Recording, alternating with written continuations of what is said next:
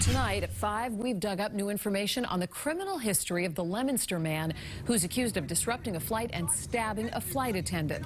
Police records show Francisco Severo Torres has had a number of run-ins with the law. And tonight he's facing several charges that could land him in prison.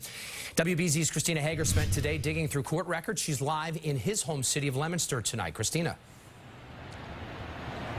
Well, David, police say they've responded to a lot of calls involving this same man through the years, but this time it was the flight attendants and the passengers who had to respond. Just the whole situation was a little surreal.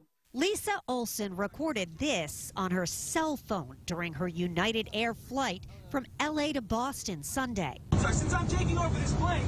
33-year-old Francisco Torres, who's from Leominster, arrested here at Logan Airport, now facing serious federal charges, accused of trying to open the emergency door during flight and trying to stab a flight attendant with a broken spoon. The United crew was amazing. They blocked the first class entrance, which led to the cockpit.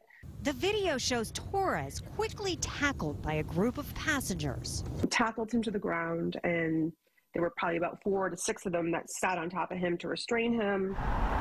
In Torres's Leominster neighborhood, shock.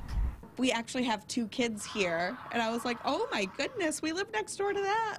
Court documents show a history of mental illness.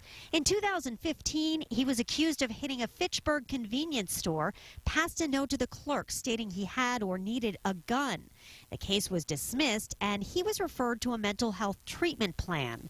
In 2017, another case dismissed from an incident at this Leominster home where he lives with his parents. His mother told police he grabbed and assaulted her. He sent the judge this letter saying he was off and on homeless and wanted to get a restraining order against thousands of people he felt harassed by. Very scary, yeah.